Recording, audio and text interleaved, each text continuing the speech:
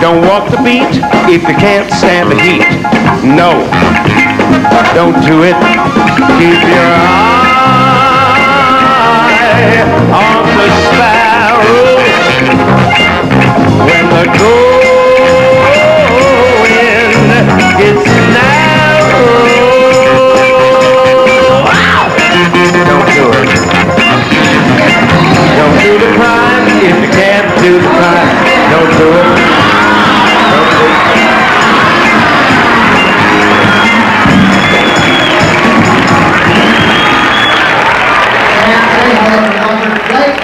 Robert, say hello to Sam.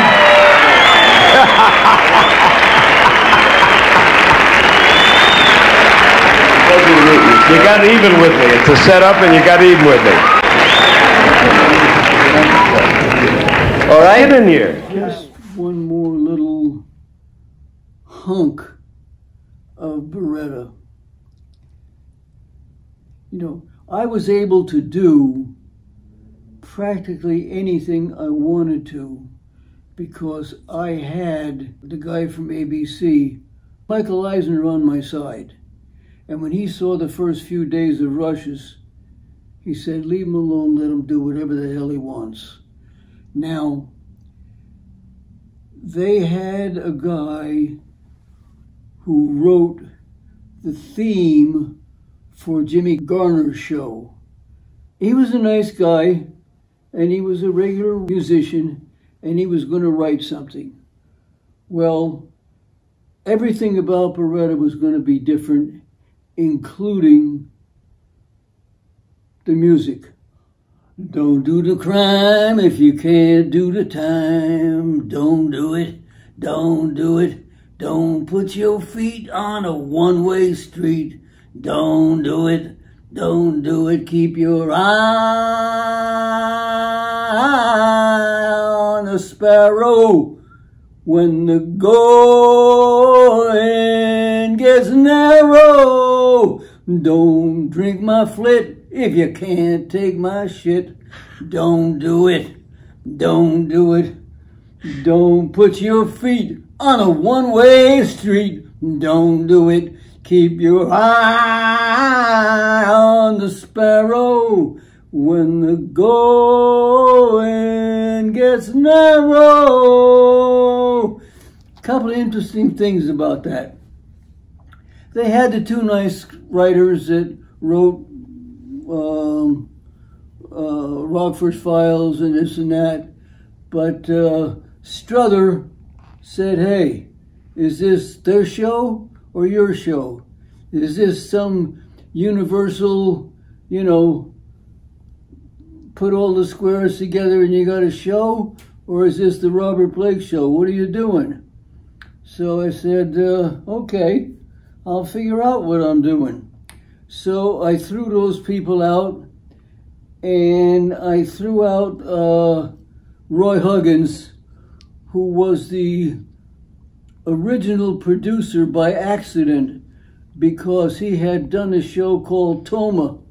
And when Toma was canceled, they were going to make me into Toma, so they gave me to Roy Huggins. And we lasted about 10 minutes together, and I pulled him over the desk, and he got stuck by a paper with them pointed things that you put the paper on. He had to go get it. He had to go get his ribs fixed. I kicked him out the door, and I said, don't come back in here, or you're going to go get worse than that. You wind up in the hospital. He didn't have any idea what I was doing. And because I didn't particularly like him, I wasn't going to tell him what I was doing. So I called a guy that did Willie Boy. His name was David Grusin. He wasn't a big deal at that time yet. He became one of the best writers of features in America. I mean, everybody wanted him. He moved to Arizona, and he used to write music just in Arizona because he liked living there. But, you know, Sidney Pollack, people call him, and he wrote a lot of good music. So he wrote Willie Boy, and that was one of the best things about Willie Boy. And one day, I was on the set, and he was listening. He was going around listening. He wasn't listening to people. He was just listening. And I said, I don't want to bother you. What are you doing? He says, I'm listening to what I'm going to write about. He was listening to the desert. He was listening to the brook that was running. He was listening to the birds, the road runners, the sounds at day and night. And if you can stand to look at Willie Boy, it ain't that bad. It really isn't that bad. I have a bad taste in my mouth from it because I had a real tough time with the director because, like I said, he was one of the best directors in the world. He wrote Body and Soul and directed it. One of the best movies ever made in the world, and I'll argue with anybody about it, was Body and Soul. Boxing was the background, but that wasn't the story. It was the most beautiful love story. The dialogue was exquisite, and Anne Revere, who was one of my favorite actresses in the world. I have to deviate for 1 minute. Remind me where I am about the music. Anne Revere, I loved her. She was just one of the best actresses in the world, and she was in Body and Soul, and she was in a lot of other great movies, and she got stuck with the witch hunt, the blacklist, and all that jive-ass shit that went on. So she went to New York and she did plays and so forth and so forth. When she started working again, I hired her for Beretta. She played a social worker. And this is a great line. I'm showing off a little bit, but it's a great line. And I swear to God, I swear on the head of everybody, if I'm lying, may I die right on this spot. We were working together on the first episode, and it was the second day, and she was also a wonderful writer. So, and I rewrote everything on Beretta. Every day I just rewrote everything. Something didn't work, the hell with it, throw it out. We're going to do this, we're going to do that. She walked up to me between takes, and she gave me a big kiss. And she said, up until now, I never believed in love at first sight. I'll never forget that line. When I'm long gone, that line will still be floating through the air. It was one of the most beautiful moments I ever had, and one of the most beautiful lines. Up until now, I never believed in love at first sight. Anyway, she wound up doing, 5 or 6 episodes playing a social worker. So that's the Anne Revere story. And if you care anything at all, if there's one actor out there who's listening to me, remember what John Garfield said, life is a rehearsal, your performance is real? Look at Anne Revere in some of her work. The one where she played Montgomery Clift's mother, Place in the Sun, just so many performances that were staggering, just staggering. And one of them was in Body and Soul when they bombed the speakeasy, and she and her husband worked in a candy store next to it, and the bomb killed the husband. And when she walked in, she got down on her knees, and any other actress would not have resisted the moment to just eat the scenery. And she did just the opposite. She did it all with her eyes and looking down at her husband, and her lip quivered just a little bit. She didn't say anything. There were no tears. She just looked at him and looked at him and tore your heart out. And then she leaned over and put her hands on his chest and laid her head sideways, and that was the end of the scene. Anne Revere was one of the best there ever was. I'm not taking anything away from Charles Laughton or anybody else, but Anne Revere was it. So now we're going to go to the music. And he wrote beautiful music for Willie Boy. Might have been the best thing about Willie Boy, because he captured the sounds of the desert. He captured the sounds of the wilderness. He captured the sounds of the quail and all like that. And he wrote music, but he wrote the music around those sounds. So I got in touch with him, and I said, I want you to do me a big favor. I know you're into features now. You're probably not doing a lot of television anymore, but please help me. I just have nothing but respect for you. You're a masterpiece. I don't know how you do it. So he came on the set while we were shooting. And once again, he did the same thing. He was listening. And I didn't ask him because I knew what he was doing. He was listening to sounds. And he picked up a tin cup. And we were working in a jail. And he put the tin cup against the bars. And barrp, barrp, barrp, sounds like that. And sounds of sirens. And sounds of outside the street. We were shooting a fight scene one day, and I think he taped the fight scene. And, you know, he didn't put the fight in the movie, but it was just extraordinary what he did. And he wrote a tune,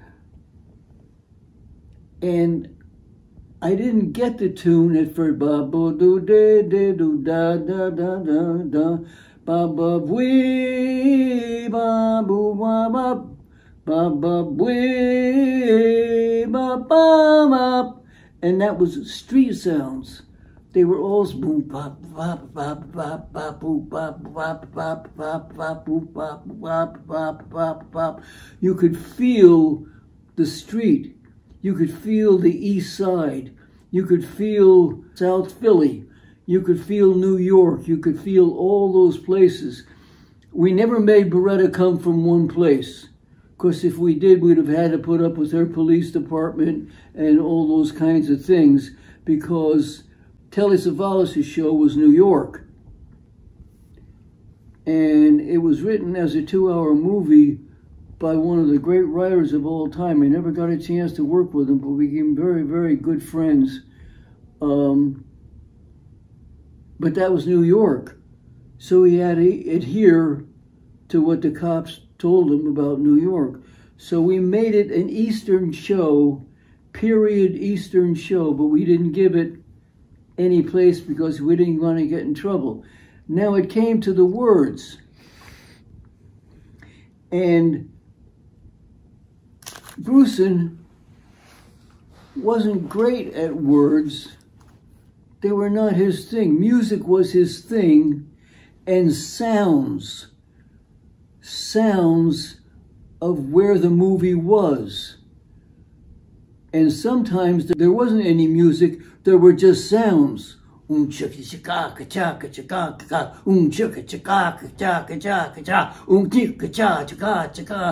just sounds. And then he'd go back to music again, or sometimes he'd put the sounds and the music together. So I called my friend, Vicki Arnold, and I called my dear, dear, dear loving friend, Sammy Davis. Sammy Davis has saved my life more than once. And those are stories I'll take to the grave with me. and I said, you guys got to help me make this series work.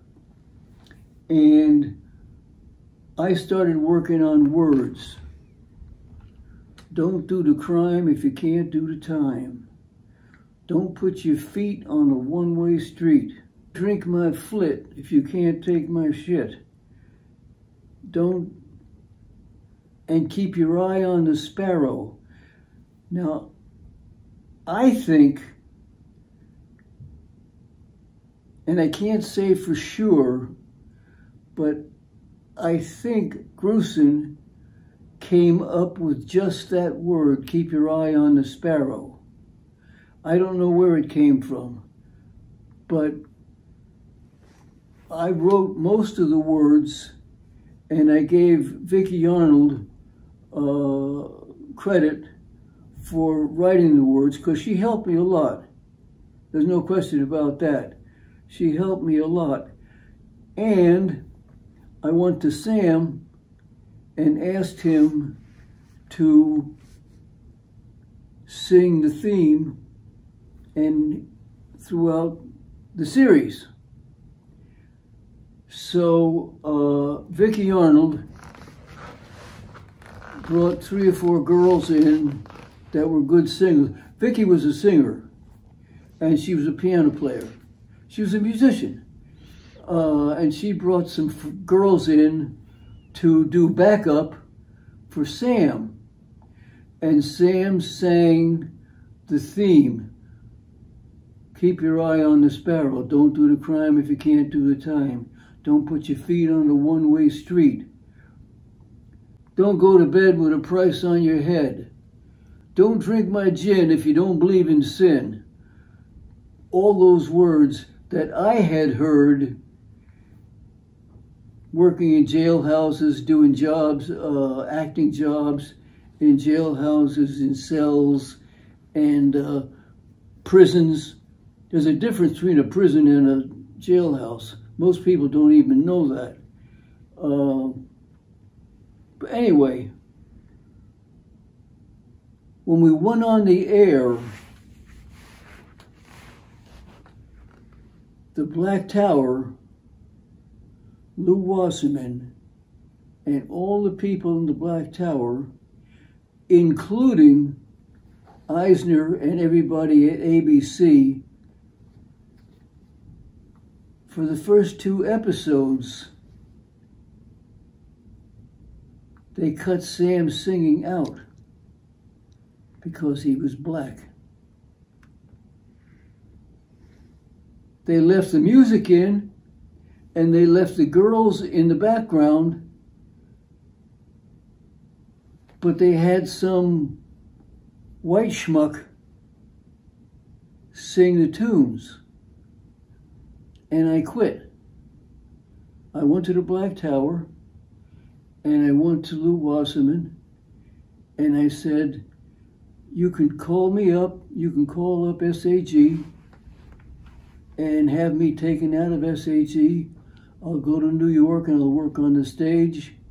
I'll do anything, but I'm not walking on the set of Baretta again until you promise me that if Baretta goes for 1 season or 10 seasons, Sammy Davis Jr. will sing that song. And you better swear it. Don't lie to me.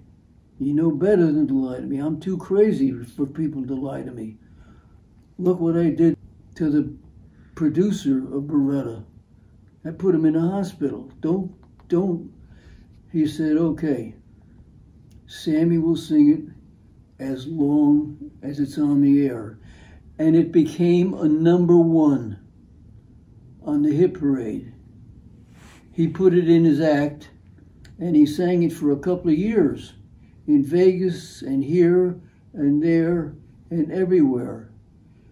And I think the 2 greatest performers I've ever seen in my life or ever knew were Elvis Presley and Sammy Davis.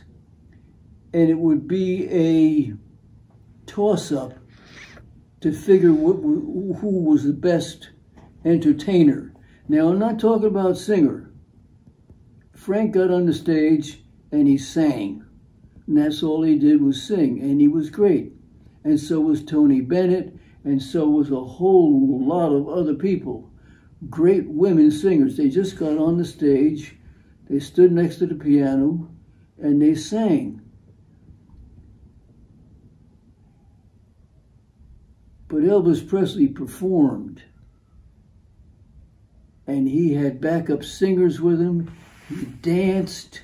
He did all kinds of shit. And Sam outdid him because Sam was a better dancer. And he played the drums. He played instruments. He sang. He danced. He did imitations. Sam did Jimmy Cagney. You dirty rat. You're the guy. You're the guy. And he was great. He was sensational. And it would be hard put to say which one was the best entertainer America ever produced, because they were both great. Remember, I told you Humphrey Bogart and the Dead End Kids, Leo Gorcey, all of them were on Broadway. And they were all actors. And Leslie Howard saw Humphrey Bogart one night playing Tennis Anyone, playing one of those silly parts that he played. And Leslie Howard was getting ready to do Petrified Forest on Broadway. And he said, Humphrey Bogart is going to play Duke Mantee. And everybody said, that's impossible. He's a guy with a tennis racket and he talks with an English accent. And Leslie Howard said, if I do the play, he's going to play Duke Mantee. And that's all there is to it. So get yourself another actor. So he invented Humphrey Bogart, because Humphrey Bogart played a bad guy in it. Played a bad guy. And he was brilliant in it. And it was a big success in New York. So now Hollywood hired Leslie Howard to come out and do the movie. And they started casting the movie, and Leslie Howard said, wait a minute, we're going to tear up my contract. Well, they said, why? What did we do wrong? Humphrey Bogart has got to play Duke Mantee or I'm not making the movie. They said, you're crazy. He plays Duke Mantee or I'm not making the movie. And that was it. And he made Humphrey Bogart a star, because Humphrey Bogart went under contract to Warner Brothers and played probably 2 or 3 dozen bad guys before he got into the Casablanca era. That's just a little side note about sometimes talent recognizes talent better than producers or directors or studio executives or anybody. Talent can smell talent. And Leslie Howard just said, that guy has just been playing the wrong roles, that's all. He belongs, and that was it. And then he did Dead End, and he did about a lot of movies. I want to tell you one other thing. Oh yeah, it's the first time I ever believed in love at first sight. When I did Beretta, this was after In Cold Blood, when Strother told me that you're Perry Smith and you have to justify every word, every gesture, everything. It all has to come out of you. And I even brought the guitar to do the screen test. And I sort of did the same thing with Beretta. It wasn't me, but just like Cold Blood wasn't me either, except I made it me by reading the material and building it around me. So when I did Beretta, all of the writing, all of the music, all of everything centered around Beretta. I even used the guitar, and I used to go out and sit on the fire escape and sing songs. Lenny Bruce was a friend of mine, and he, in his show on stage, he would do this gay guy. Not disrespectful. He did it really beautifully. And he called him Kiki. And I called him and I said, "Can I have it?" And he said, "With my blessings." So one of the disguises that I did was Kiki. And Kiki's theme song was "Strangers in the night, exchanging glances, wandering in the night, what were the chances?" And I had I had the wardrobe man build me some suits and boots and fancy hats, and so he would come in disguise. Like if he had to go in and find out something about something, he would go into the bar as Kiki, and he would hit on guys. He would walk up to guys and just start, take his hat off and say, "Strangers in the night, exchanging glances." And in the meantime, he was trying to find out information. So Kiki came from Lenny Bruce.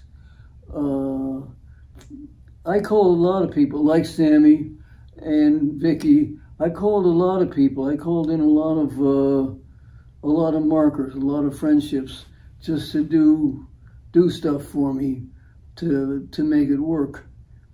And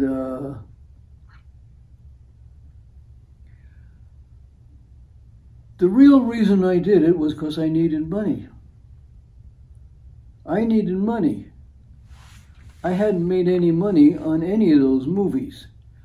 And when the guy from ABC said, "I want him on the air," I was holding the cards. So I hit him for some dough.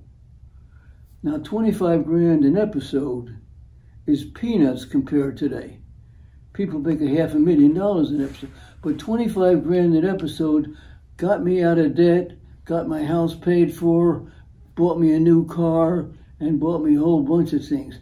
And that's why I did Beretta. Normally, people don't do that. They use television to become movie stars, and they remain movie stars for a long time. And then when they're not movie stars anymore, they go back to television, like Peter Falk did, and still make a lot of money because they were movie stars. But I didn't really do that. I went and did Beretta because I saw 25 grand a pop, and I saw 13 episodes.